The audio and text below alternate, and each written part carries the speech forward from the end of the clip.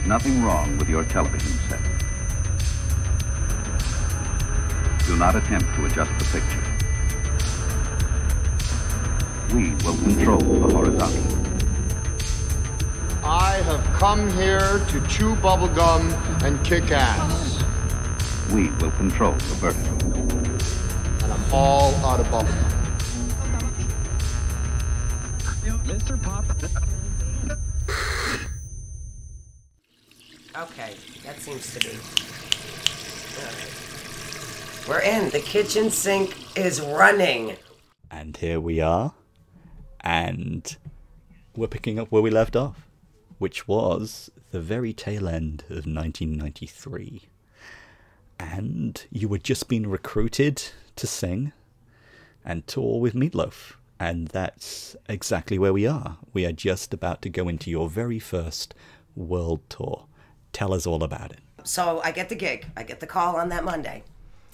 And it's funny because we had tickets that night to go see Pat Benatar for her Gravity's Rainbow album. And I don't know, I think the tour... Another Pat. Yeah, another Pat. I adored her. You know, that album, Precious Time, I went crazy over that. And just all of her songs. And so we had tickets that night. She was playing in the city. And of course, I just got the news that day.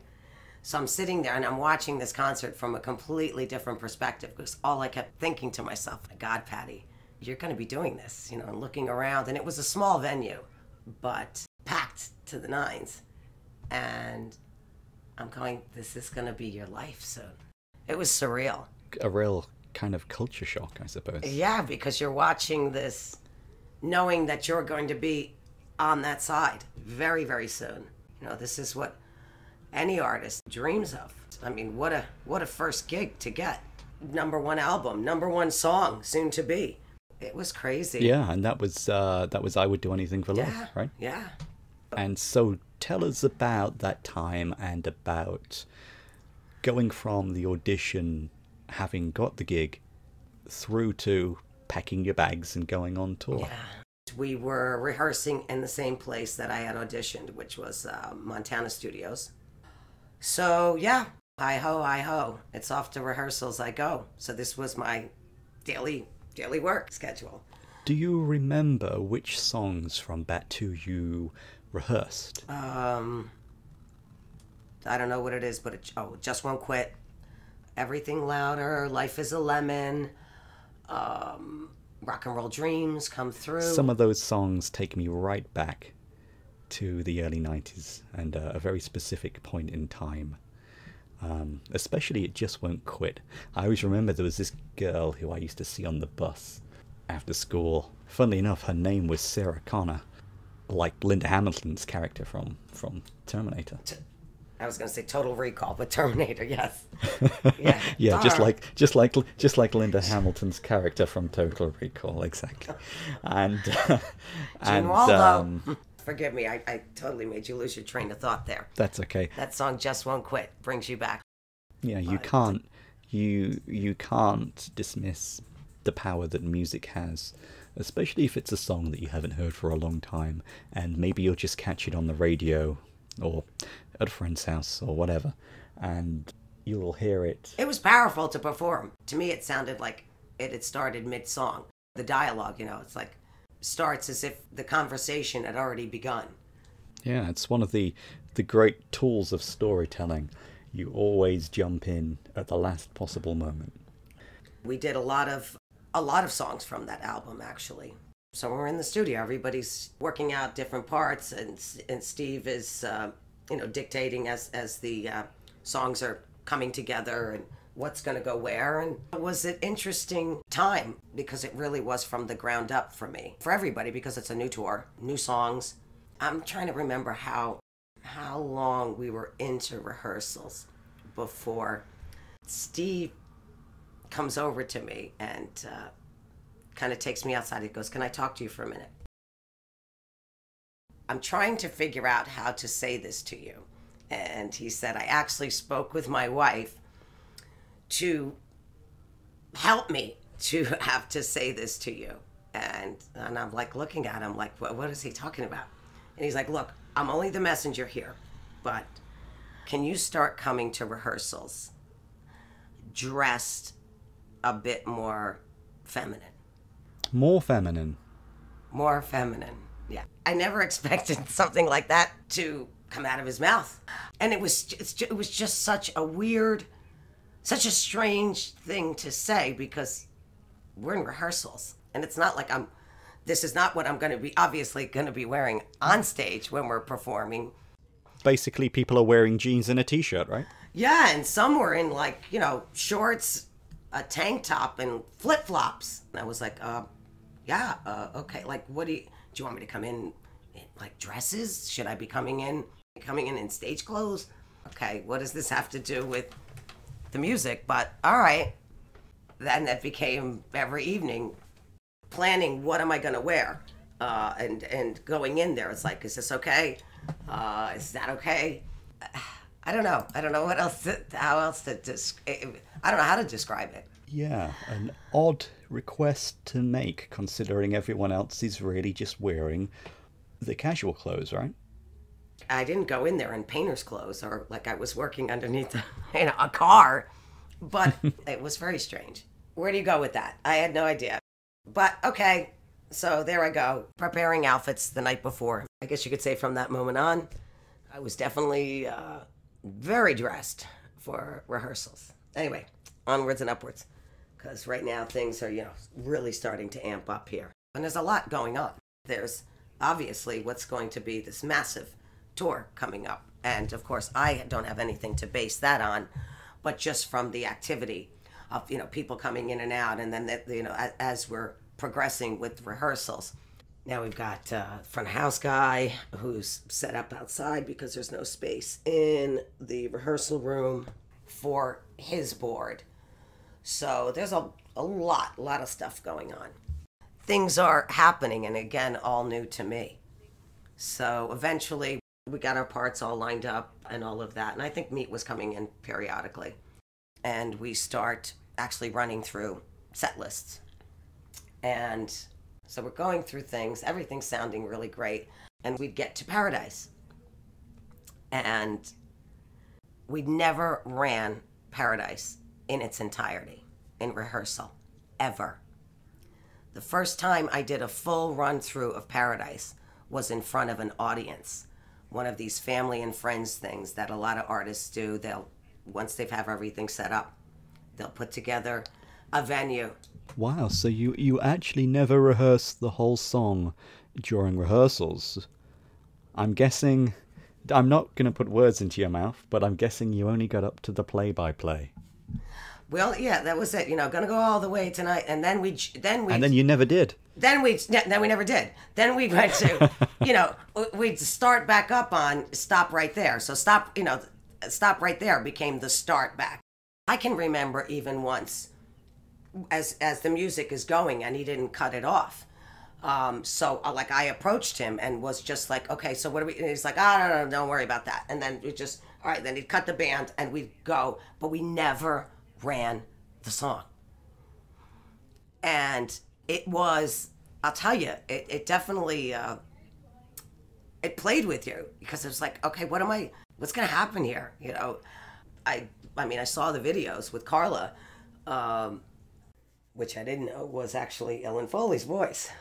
But anyway.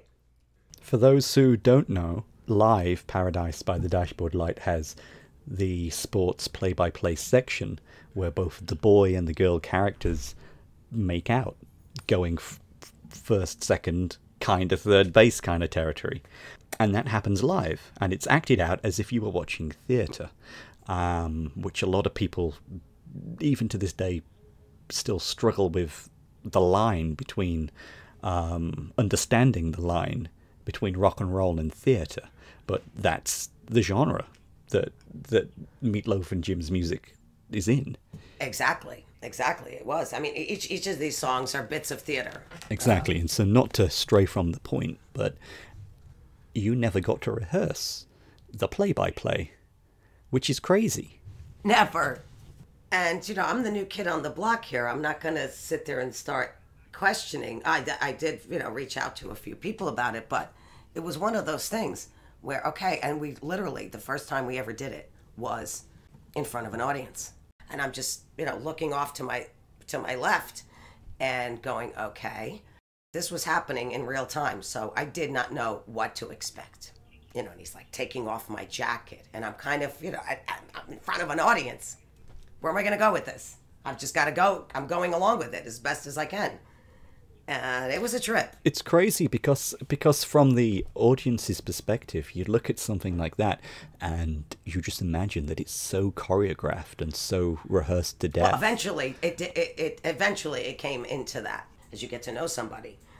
But man, going in completely cold on that, I steamed through that one. And what are you going to do? I'm just thankful that we got through it and on to the next. I mean, shortly after that, we were doing a bunch of small clubs in the States. I think we did quite a few dates in a row. It was either the Hudson Theater or the Beacon. Preparing, getting ready. We were flying. Oh, God, what happened that one time? I flew like out of the blue. Not out of the blue, but there was promo because we were getting ready after a few months to head down to Australia, and promos starting. So now I'm getting introduced to doing promo, and he flew myself and Chasm over to Australia, and I wasn't a great flyer to begin with prior to this, and that was one thing that like loomed over my head. I go, how am I going to do this? How am I going to do all of this freaking flying? Oh, tell me about it. I always close my eyes and hope for the best. It's like Aretha Franklin. I think she used to take boats or didn't go, stopped going. Same with Stanley Kubrick, apparently. So I'm like, ugh. Yeah, bad flyer. Never wanted to fly. Exactly. We're doing a quick turnaround. I think it was less than a week to Australia and back to do a television show. And I'm one in the beginning. I used to sit because it's the turbulence, that's it. That's the part that freaks anybody out. And I looked like Stevie Wonder, when Stevie Wonder's playing and he's just rocking back and forth. I mean, once the turbulence started, that was me in a... Always reminds me of that episode of The Twilight Zone with William Shatner, if you remember that one. Oh, I don't remember if I saw that one. That was the infamous plane flight episode with the weird monkey demon on the wing of the plane. Oh, right. Yeah, yes. Yeah, well, that's the only thing that was missing from that, because I was freaking out. And I'd be down. I definitely had copious amounts of copious cocktails before that flight. Sounds like a band. Even still, so it was just Chasm and I. No, I meant the name, Copious Cocktails. Oh, sorry about that. Again, all new. This is the way it's done. This is the way. And you had a lot of costume changes on that tour. I did, yeah. And wig changes as well. You had wigs. Yes. Many wigs. Yes. Well, no, I had the one wig, and as my hair was growing out, I would kind of change that up, because I think we started with Anything for Love. So then I had some time to tease the shit out of it and spray it to no end, and then back to Paradise with the blonde wig. So then we're off, and now we're doing big promo. I think right before we headed to Australia, we did Jay Leno. Jay Leno, tell us about that. Tell us how it was meeting Jay Leno and appearing on the show for the first time. There's a funny story there. You're backstage there at is NBC? I think it's NBC. And there's the band room. I have a dressing room. And Pat Thrall needed to use a phone, and either there wasn't one in the room they were in, or it wasn't working. So Pat's like, "Do you mind? Can I use your phone?" I was like, "No, go." So I walk out of the room to give him his privacy, of course. And on the other end of the door, I guess because Jay Leno goes and wants to introduce himself to everybody and meet everybody. So, and obviously Pat tells this story because I wasn't there. And he gets a knock on the door and he's thinking it's me. So Pat goes like, "Who is it?" And it's friggin' Jay Leno. I mean, and Pat says he was just like mortified. Because he thought it was me knocking on the door. Very funny. As a side note, Pat Thrall, best guitarist that band ever had. He had the look, he had the presence, and he had the Yeah. chops and the sound. Great guy. He was missed when he left the band. He was missed, I think, from an audience perspective. He went off. I mean, he started with, I think, Pro Tools and learning. It was becoming, he wanted to get more and more involved in the recording aspect of the business. And I can remember, man, I mean, he was diligent. He'd be on that bus and he had these manuals that they looked like New York phone books. And he was just beginning to learn about all of this new type of recording. The computers we were just starting to get laptops. Well, I'm an old school guy. I still prefer the old Neve desks and analog recording, but I appreciate Pro Tools for what it was at the time, a technological innovation that allowed artists to record on the fly and to fix things on the fly. Did you know that Pat went on, you probably know this obviously, Pat went on probably just after he left the band, around 97, 98, I'm imagining, he went on to record an album with Joe Satriani. Many projects. I mean, he worked with, he was mixing and fixing stuff with like Beyonce, huge projects.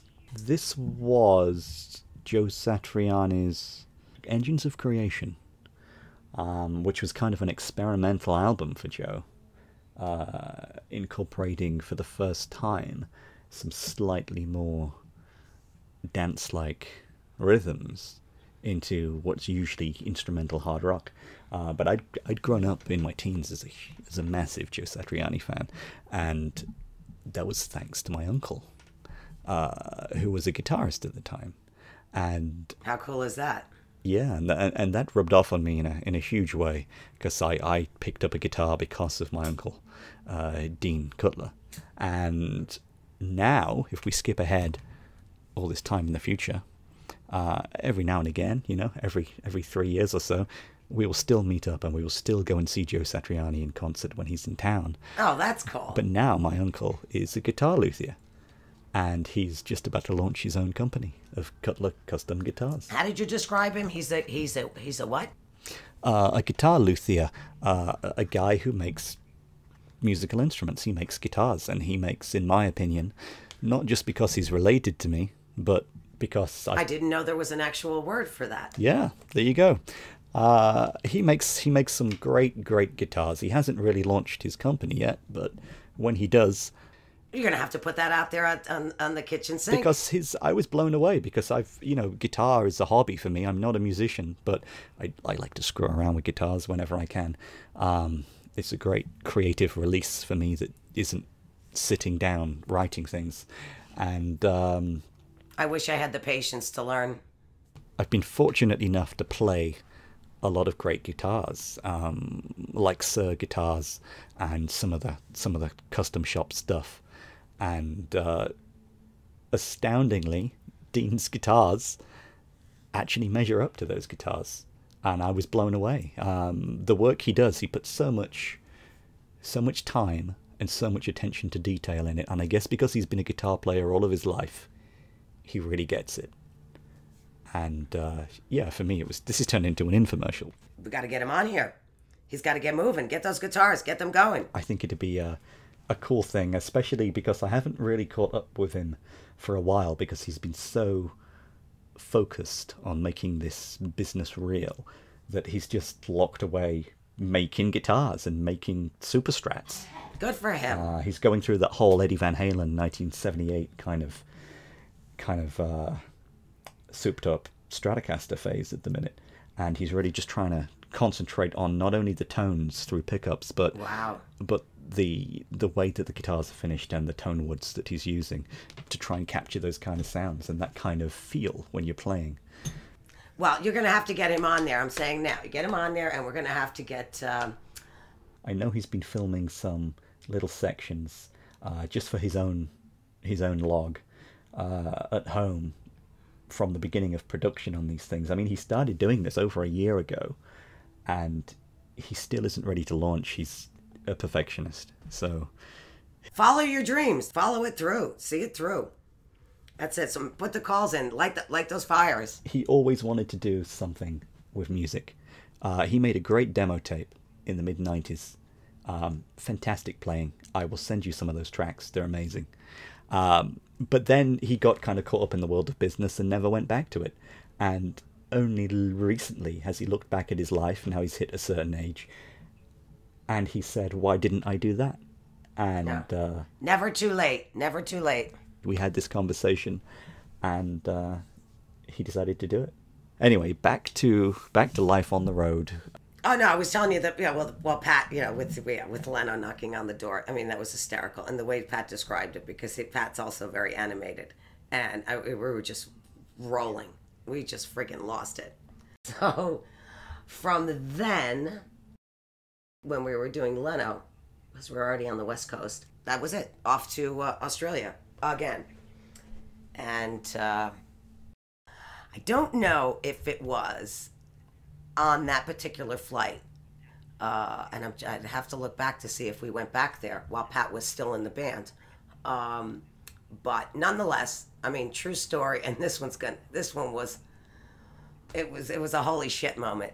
So we're on a Qantas flight, and we're flying off, and it's late in the evening, and Pat and I were pretty much the last one standing, and he and I could just, American term, talk the tits off a bull. So we're just chatting away, and the cocktails are flowing, and, the plane, the lights are down. Most people are sleeping, or at least trying to sleep. And the stewardess comes up to us, and she's like, excuse me, the pilot would like to invite you both to the cockpit. And we just looked at each other, we were like, yeah. So, with drinks in hand, he and I go off into the cockpit. So we're sitting in the jump seat, and then there's another seat up there. So you've got the pilot and the co-pilot, and we've already had quite a few cocktails, and so we're loud, and we just start chatting up a storm with the pilot.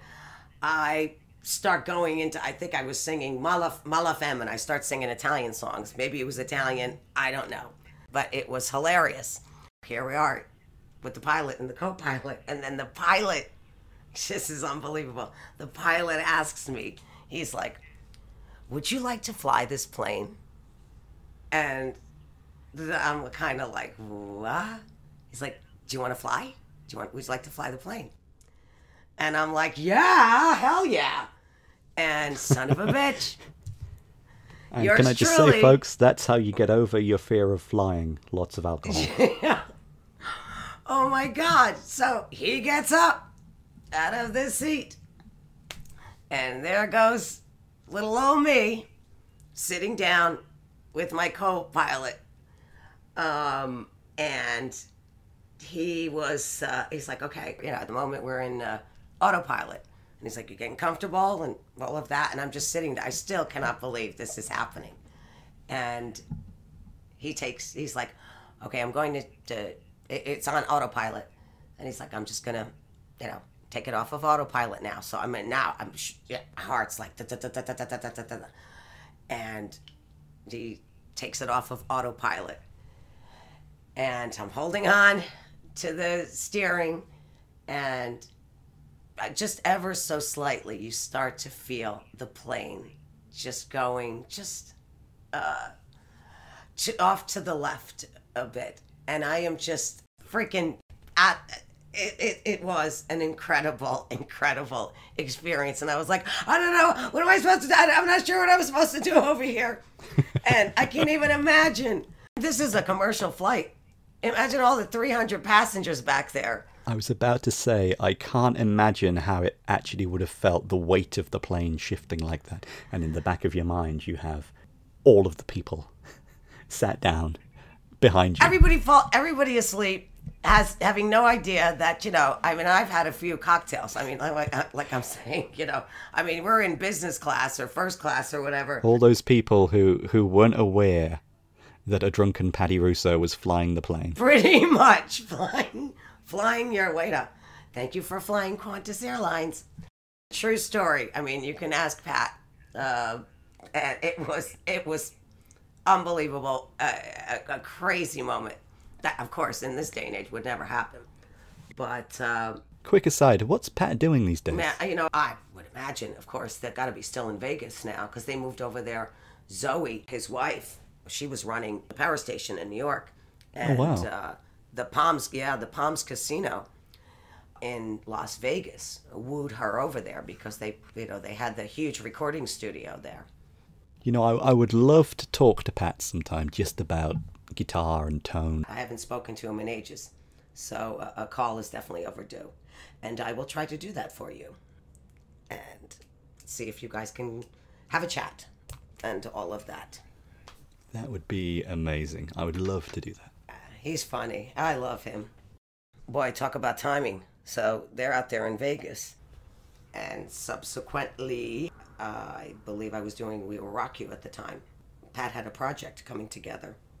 And Pat calls me up and it's like, listen, I'm doing this project. They need someone to sound like Peggy Lee. You'll be doing the song, Why Don't You Do Right? And I was like, sure. And it was a project for Sony. This particular recording was going to be part of a film, like a preamble, is that the right word? To the video for this, the artist known as The Dream, featuring another artist known as T.I. So I went in and it was, I tried to capture the essence, well, basically trying to cop Peggy Lee's vocals as best as I could. And so I am in this video. Well, you know, I'm not in the video. My voice is to one of the Victoria's Secret models named Salita Eubanks. And she did a lousy job lip syncing. A beautiful girl, but she did a terrible job lip syncing. It's like she should have worked a little harder on that. But I guess the eye candy was more important than syncing. So I've never heard this. Yeah, I've never heard this, and I've never seen the video. You're gonna have to send me that one. I'll send you the link. Yeah, I'll send you the link. It's cute. I mean, it's cute. The song is called "The Makeup Bag," and the message is basically if you're cheating on your girl, you know, put 5 stacks on a makeup bag. So spend $5,000 and get her a purse, and that's going to make everything go away. So not a great message. Yeah, But, you've got to wonder about the morality of that one, haven't you? I know. Well, I'm in the beginning. I'm not in the actual song. Right. So I was just, but it was cool, cool.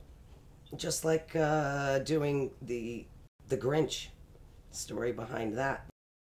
I'm singing one of the songs in the Jim Carrey's The Grinch, and it's during the scene where this one woman is shooting Christmas lights on the roof of her home, and you'll hear me in the background singing the song called Perfect Christmas Night, which I recorded in a closet.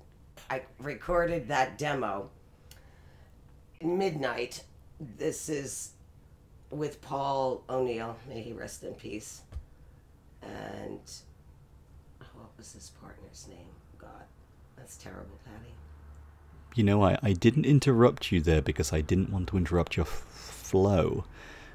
But I only, and it took me a moment to remember this, but it was only on the very edge of my recollection that you did a song for the Jim Carrey film The Grinch. When you just said that a moment ago, I was in my head. I'm going, what, really? Did you really do that? And then I remembered. I'm going to have to go back and listen to that as well. They called it the Whoville Medley, and they attached some heavy music, and it was like da na na na na na na na na na na Grinch da na na na na na na, and then they attached Perfect, which the two were completely different genres of music. Right. But they put it together, and I was doing Notre Dame. I was doing the show in England. And in fact, I was flying out the next day that evening at about midnight, when we finally got to recording, I recorded in a paper closet in their office in the city. And that demo, it was fun. There was some ad-libs that I did there, because when they modulated, I was like, bring it up, boys. So, and then just added some little things at the end. Very colorful. So, and off I went back home and flew to England, and boom, boom, boom. This made the cut. But I wasn't listed. The credits on the album were Trans-Siberian Orchestra, whom I never performed with. I mean, I did Beethoven's Last Night, that concept album, and my name appeared there. But for the Grinch project, I was like, hey, do you want to put my name in there, guys? Come on. Who are the guitarists from the Trans-Siberian Orchestra? Al Petrelli is one. Yeah. Aha, you said it. You said it. Now, it was on the tip of my tongue, and you know what? One of the first guitarists I ever saw as a kid that made an impression on me was Al Petrelli. And it was on VHS, and at the time, and I think he was only in the band for one tour, or one album, one tour cycle. I don't think he played on the album. This was Alice Cooper, and it was the Trash is the World tour. And during that VHS, which I must have played as a kid, in my early teens, maybe 13 years old, 14 years old, right through to being kind of 16, 17, I must have played that hundreds of times. And there's this one moment where Al Petrelli has a solo spot, and there's just something about his tone and his playing that really captured my imagination back then. He's a great guy. I mean, he's a great musician. But he's also a great person. The last time I saw him, when Paul O'Neill suddenly passed, that was a shock. So sad, so sad. I mean, what a great person. I cannot tell you the things that he's done for me. Personally, just absolutely incredible. And he adored when he had his daughter. He couldn't stop talking about his daughter, Ireland. Every time I saw him, every time we spoke, it was just, you're not going to believe this, you're not going to believe what she's doing now. And oh, Patty, can you hear her? And then I think sometimes he had her on the phone. Absolutely incredible. Oh my God, here's a crazy story. A quick one. So Jim Steinman reaches out to me. He's like, can you get me in touch with Paul? I have an idea for something and I want to run it by him. So I send Jim Paul Crook's information, and Jim wrote back, no. He's like, no, Paul O'Neill, LOL. And I was like, sorry. Oops. Wrong Paul. Wrong Paul. God, I wonder what that project would have been, or could have been. And if they did speak, I don't think I ever followed through. That one's news to me. I mean, and Paul O'Neill was a huge Steinman fan. I mean, to me, he dressed like Steinman. I can see that. With the glasses and the leather. Absolutely. He had that look. I was like, wow. The gloves, the whole 9 yards. I remember going to see TSO. I believe it was Chicago. I want to say it was the Fox Theater. I don't know why, but when TSO was just starting out. So they're doing this small theater. And the whole concept of the Christmas shows, which have since then blew up. And I was in Nashville, and they happened to be playing. And this is what Paul O'Neill does. Sends a limousine to come and get me. Oh, no, he wanted to send a limousine. And I was like, no, I'll get a cab over there. Or did he send a limousine? Shit, I don't remember. Maybe one going back. I don't know. Well, at least you had the idea of being humble, anyway. But yeah, no, it's like, all right, Patty.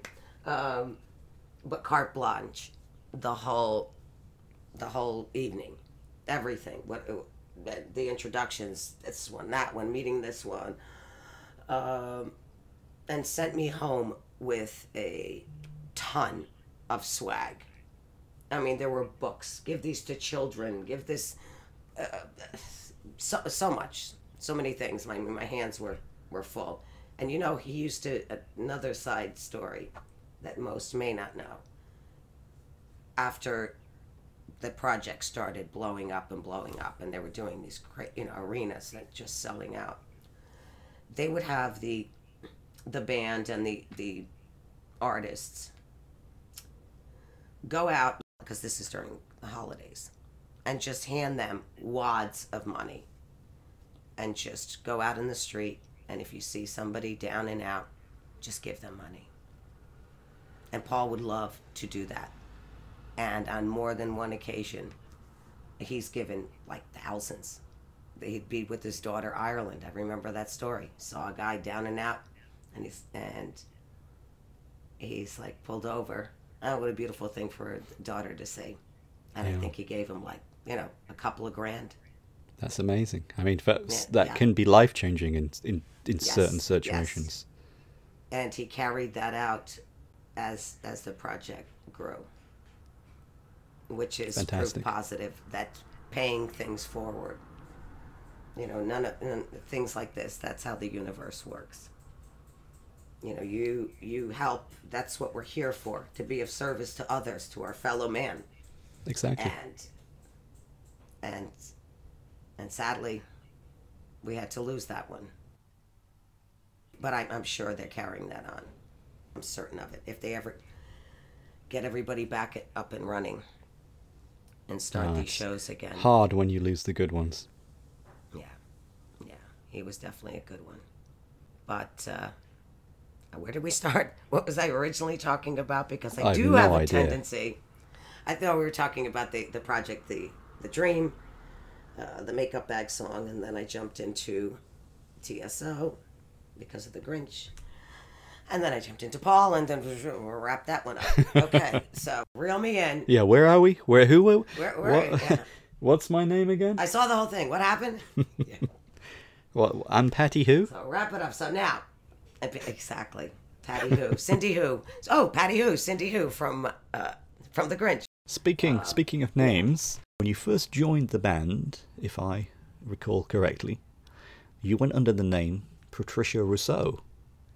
And then you changed it suddenly to Patti Russo, which is who everyone knows today. I'm curious, why? What prompted the change in the first place? Well, actually, Meat had asked me if I would consider changing my name. Oh, wow. So it was a request. Yes.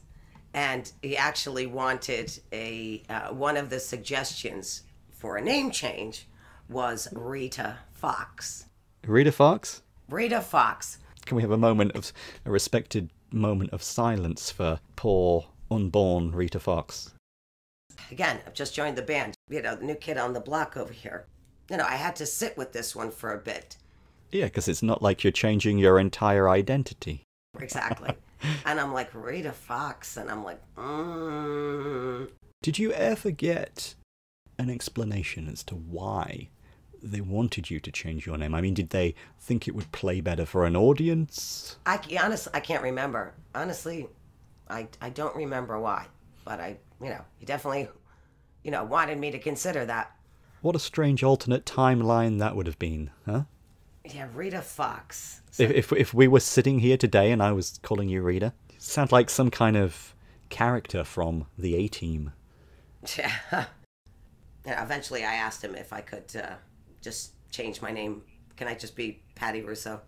And he was like, yeah, fine. But it was weird because I have all these, well, quite a few plaques that have the names, Patti Russo. They're all spelled. One is spelled correctly. I think there's a couple of them that it was confusing. I mean, I would sign autographs and just, forget. And I was like, oh, fuck, I don't remember why he asked me to change my name, but he did, and eventually You returned to Patti Russo, the Patti Russo that everyone knows. Okay, so you're on tour. Everything's going well. You're getting to see places you've never seen before. What's it like? Describe it to people. Tell us what happened. So onwards and upwards. Let's see, where were we? What happened after that? So that was the whole Leno. Now we're already on the West Coast, so the next stop is Australia. Ah, the land down under. Yeah, what a flight. And just having to do that, because not that long before, I had just done that quick turnaround with Chasm. So here I go again, boom. And that is a long-ass flight. Very long flight. And which, from the lab, from the lab, I'm thinking of fucking COVID.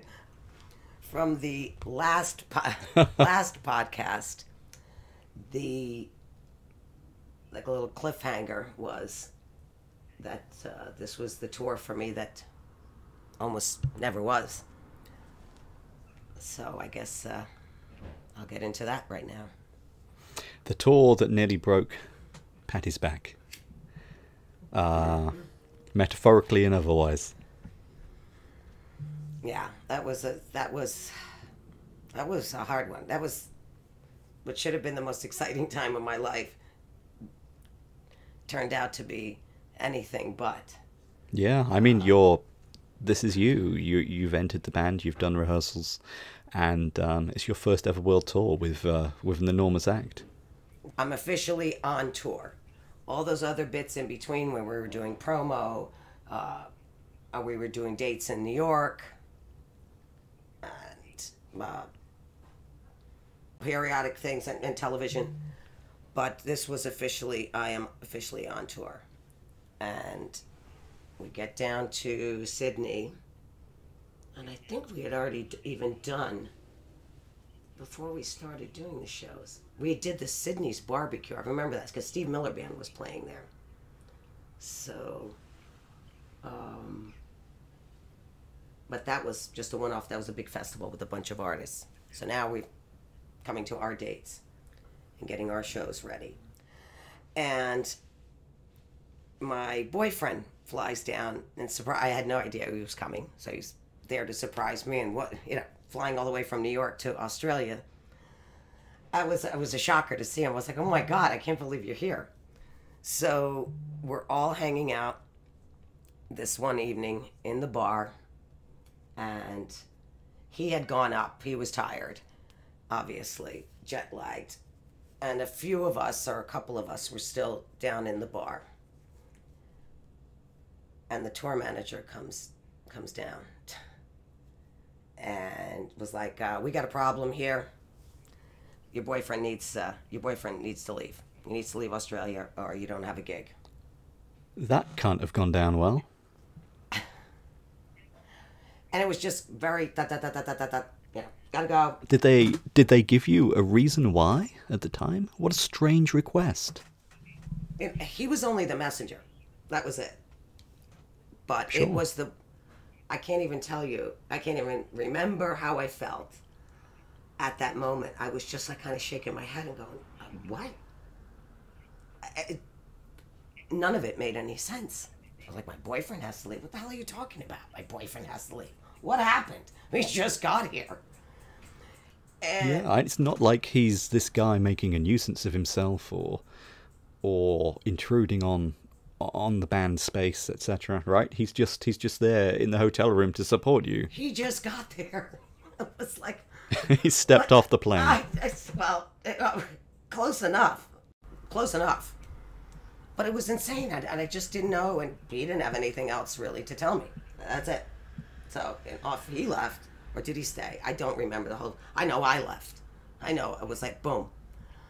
I was just in shock, and I had gone up to the room, and I was like, "You're not gonna fucking believe this."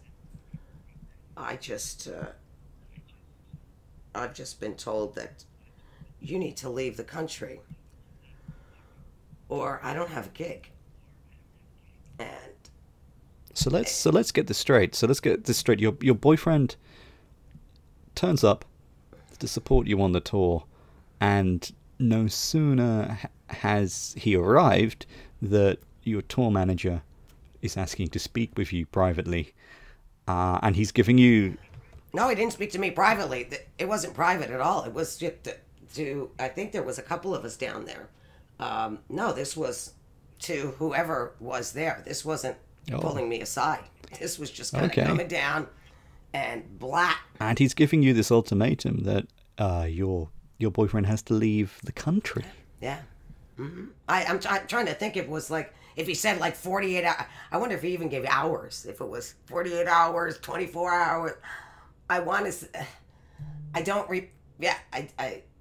I want to say there was a timeline involved, but can't quote me on that because I think.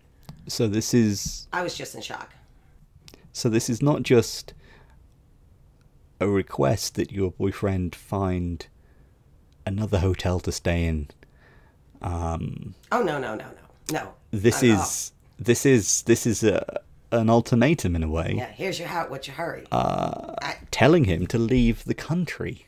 That's the bit that, because I know we've talked about this many times before, but for the sake of other people, trying to clarify that situation so they can understand. It's a hard thing to communicate. Just the shock of it, the idea that this is your first world tour, your partner is there to support you, and no sooner has he arrived than he's told to actually get back on a plane and leave Australia altogether. With no reason. That's pretty much how it happened. So I get hit with that. And I was just... I didn't know what to say to any of that. None of that made sense. And when I had gone upstairs, I was just... And I said that to him, and I was like, I don't think this isn't for me. This isn't for me. This is crazy. I don't like how this feels. I don't want to do this. And he was like, no, listen. Don't worry. Obviously, I'm not leaving. I just got here. He's like, but I'll go traveling around. He's like, I'll go. I mean, this is Australia, and he did. He went and took a ride, got a car, and drove up the east coast of Australia. And funny enough, he ran into the wardrobe person's boyfriend, who also had flown in to hang out with her and see Australia. And they ended up traveling together and staying together because my guy, he got a hotel room. He had 2 beds, and the wardrobe's boyfriend was staying in hostels. And my guy was like, what are you staying in a hostel? He's like, staying in a hostel, you gotta share a bathroom with strangers. Get out of here. He's like, get out of here. And he's like, stay with me. And they ended up traveling together. Wow. Yeah. And then, dun, he came back. So, eventually came back. And this is another weird one. But we're getting ready to do a show this evening. We're all in catering.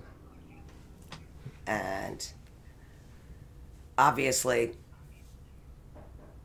they're aware that he's back. Even though he wasn't he wasn't at the venue and he didn't come and see the show. But that evening in catering, pre-show, the guitar tech, it was his birthday, around the time of his birthday, and they got him a stripper. So Meat makes an announcement to everybody in catering to, I want everybody, okay, I need everybody to gather around, what have you. So I go grab a chair. I figured this is going to be like showtime. The stripper's coming out. So I get a chair pretty close to Meat in front of him. And when he gets everybody's attention, he makes an announcement that he basically said, well, most of you know that Patty's boyfriend was asked to leave the country, and he didn't, and he's back here in Sydney. So if any of you see him, you need to contact management or something along those lines.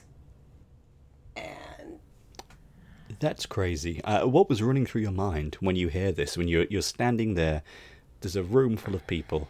You're people expecting... that I don't know. There's all new people there. I mean, it's bad enough. I mean, I've known the band because I've been in the band since June. And this is now the end of October. But all of these strangers, promoters, record company people, caterers, I wanted to crawl under a rock. And it was... I mean, from an outsider's perspective, what a crazy response or reaction. Yeah. Honestly, Nick, it was... and we had a gig. We had a show that night. So... Crazy. Yeah. But at the same time, it's such a hard thing to digest. You, as someone listening to the story, you try and put yourself in those shoes, in your shoes, and you can't imagine what it's like. I didn't want to be in those shoes that evening. Again, just to re-emphasize, and I don't want to sound like I'm flogging a dead horse with this, but it's your first world tour. None of this comes with the handbook, but whoa. I mean, these were cartoon head-shaking moments. Did you ever get an explanation for this? Ever? No. It just seems like such a weird, controlling thing. And as a listener, and again, we've had this conversation many times, but still, as someone listening to the anecdote and not living it, it's very hard to understand what actually went on and what was going through people's minds back then. I mean, I was humiliated. I felt like all these eyes were upon me. And that's pretty much exactly how it happened. And right after the speech, you know, start the music, and now we've got a stripper coming out. And, I mean, it was so surreal. It sounds like something I would write. Yeah, exactly. It's like being in a Fellini movie. We call it or something. fiction for a reason, folks. So, showtime. You know, we've got a show in a few hours. I have all of this, obviously, fresh in my mind as we're getting ready to start a show. So crazy. As if that weren't enough, then you have to commit yourself to a couple of hours of performance. Yeah. How do you deal with that? How do you deal with that on a purely mental and emotional level? How do you deal with that? The show must go on. What was I going to do? So you shove it to the back of your mind, and you're professional, and you get up and you do your job. You steamroll through it. The show goes on, and we're performing along. Everything is fine until we get to Paradise. And then things went off script. So we start Paradise. I think we had already done Stop Right There and all of that. I think I was already out of the dress. I'm not sure, but I believe I was. But at one point, at that point, whenever it was, he stops the band.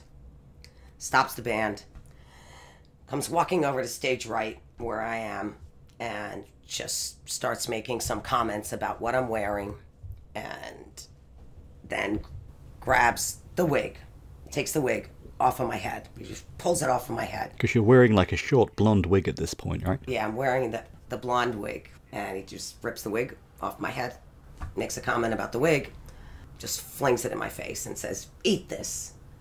Didn't know what the hell to do there. Well, no, I did know what to do there, but I was in shock. I was in shock with that. It really was definitely off script. We've never rehearsed this. At that point, I think I went into like the Sicilian part of me just went into overdrive. And I basically picked up the wig and stuck it between my legs and on the mic, and I was like, oh yeah, eat this. And the crowd went crazy. Nuts. It was nuts. It was crazy. I looked behind me. I'll never forget Steve Buslow's face because I was on his side of the stage. And his eyes, his jaw, boom, to the floor. And it was, someone had to have taped this evening. This was at the Sydney State Theatre. If someone has a copy of that show. Sydney State Theatre, Australia, end of 93. We'd love to see that. I'd love to see that. Even just that moment. I'll take care of all the transfer of the recording into a format I can see. Or we could do it probably, hello, modern technology. There you go. If you do have a copy of that show or even that moment during Paradise by the Dashboard Light, leave us a comment and we'll get back to you. And hopefully we can find Patti's wig moment. I still have that wig, actually. I do. I still have that wig. Yeah. So that's how we ended Paradise. And I have to be honest, at the end of that show, I wanted to go home. I was done. I mean, I was beside myself. I remember going up into the dressing rooms, going into the band's dressing room, and just having a bit of a meltdown. And I was like, where's his dressing room? Where's Meat's dressing room? I go, this is ridiculous. I go, what the hell? I'm done with this shit. I am totally done. And Steve is like holding me back. And he's like, no, calm down. I go, none of this. I didn't sign up for this. And there was obviously a lot of other more colorful words that I won't get into. But it was, I was done. I was done. Certain band members were kind of just trying to talk me off the cliff and just stick around, you know, this'll pass. But it was just, the whole thing was not a pleasant experience at all. When you hear stories like that, it's hard for someone on the outside, I think, who's perhaps hearing this for the first time, to equate it with the videos. I lived it. Exactly. How do you think I felt? You know, you said being in my shoes. I don't want to be in those shoes. This was around Halloween. The promoter, we had a day off or whatever, and the promoter had rented this large boat, yacht, and threw a Halloween party on the boat as we toured around Sydney Harbor. And I was like, no, I'm out. I'm not going to this thing. I'm not going. Didn't want to go. And I was talked into it from one of the band members. And I was like, how can you expect me to the last thing I wanted to do was be on a boat partying, and I was done. I got a fucking costume. We went to a costume place. I ended up getting, of all things, a koala bear, which was fine because it was a headpiece and you basically wouldn't even know who was under there.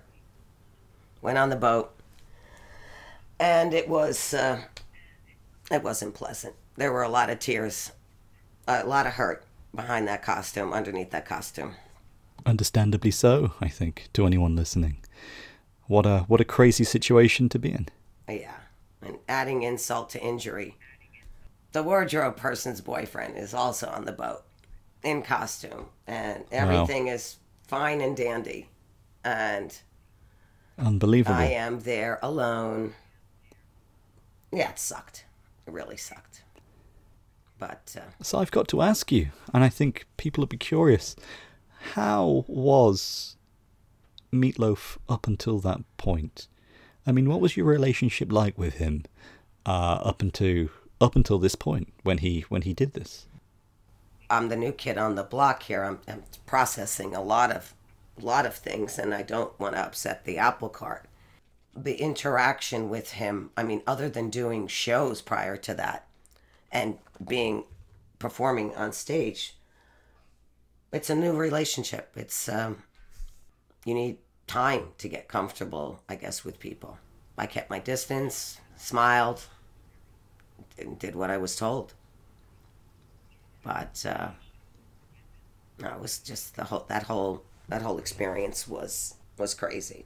I mean, and an explanation given that I needed to hang with the band and focus on the music, and it was crazy. It was not pleasant. What a shame.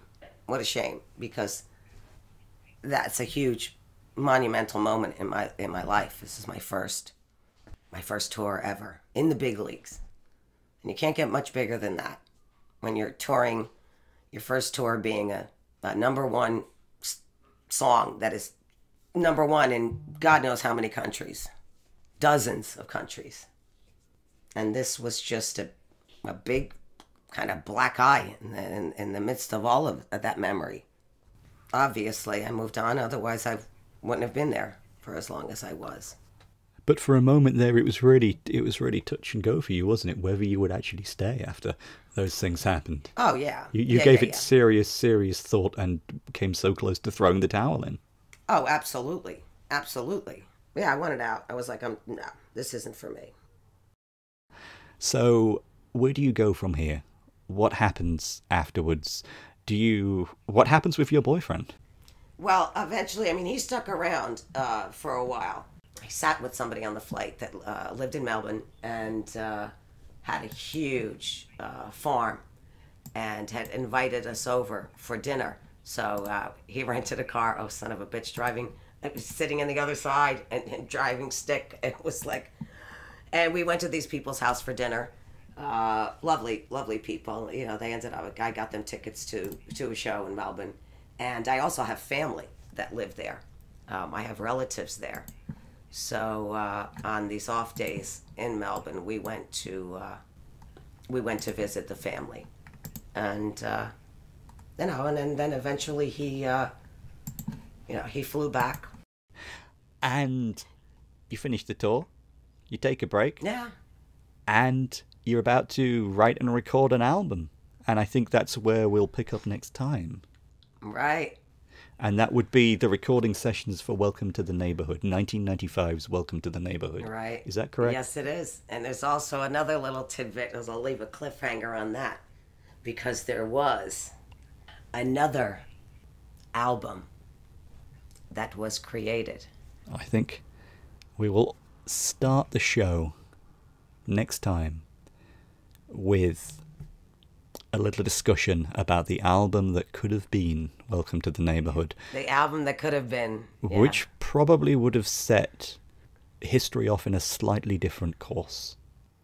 I've heard this album and it's phenomenal, and that's all I can say. If this would have happened, it would have been, as you so aptly said, Meat Loaf's Tommy by The Who. This would have been his concept album, which to me was really where I, as a kid, as a teenager, really where I was expecting things to go after Bat 2, because it was so visual and the songs had so much narrative to them. I expected more of that heightened fairy tale world, but with this kind of urban realism to it. You know, I still to this day listen to that, but we'll leave that. We'll leave that for the next one. So there you go. You've been on tour. Through the highs, through the lows, the trial by fire.